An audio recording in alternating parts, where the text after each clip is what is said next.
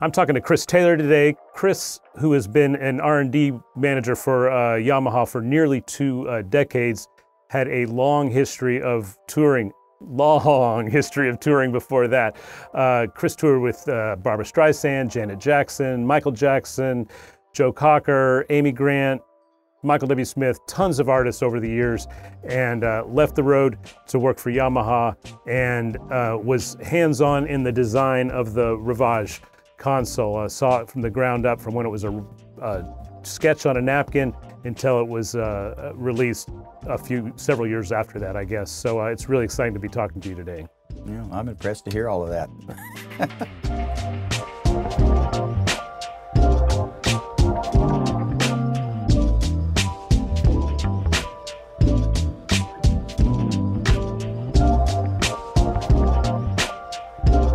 Chris, tell me how you got here, from your days of owning a sound company in Memphis to now working at Yamaha in the R&D department. Well, you know, I started out, like you said, owning a sound company, and after 10 years of that, I realized I wasn't that good of a business guy. I was a better mixer, and found out that most people were paying me to mix, not hiring my gear. So I made the switch over to just mixing because it, like I said, I wasn't doing so great as a business guy. Just the sheer luck of the draw, things happened in my life that the biggest thing was meeting Amy Grant through my friend Steve Garmo and Key Band, and ended up working for Amy Grant for 21 years. I mean, it's an amazing long time, and just being at the right place in the right time.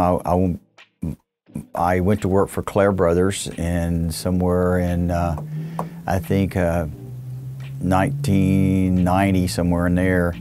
And that was a great move because that's where all the big acts were. And once they realized that you could go out and make things happen as far as putting in the PA working every day and making the artist happy, then they gave you the opportunity to do more gigs, and it just kind of grew. But during all of that time, I stayed with Amy Grant. I stayed with Amy up until I went to work for Yamaha. And at some point in there, I realized as my family got bigger and I really wanted to get off the road, so I made a plan to move to stop touring. It was a lot harder than I thought it was going to be, but they offered me to go to work for Yamaha, which I was a district sales manager for the first 3 years, which was definitely an experience, completely different from what I've ever done. But I was at home every weekend.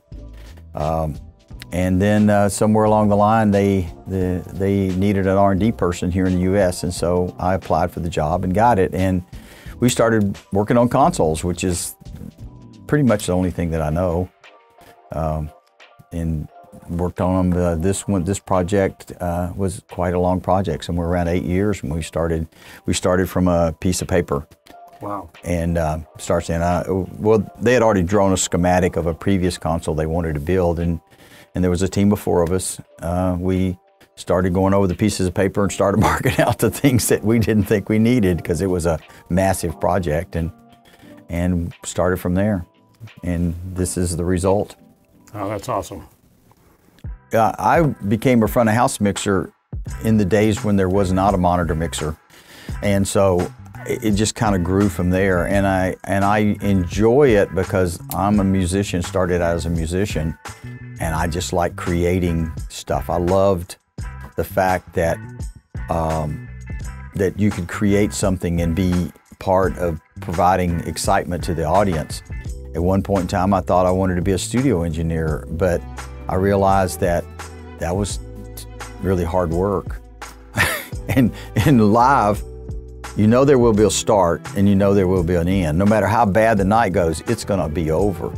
And that was the interesting thing to me. It was the adrenaline rush of making something happen and generating the excitement, because I would do kind of weird things that I thought would be necessary in the show. Like if the people weren't getting into it, you punch the kick drum up a bit, you know, and or you create excitement by boosting levels at certain times. At one point in time, I had a volume pedal on my subwoofers, so that at certain parts of the show I could hit them and they would go. Then they would go away. I just love the whole thing. That's great. Yeah.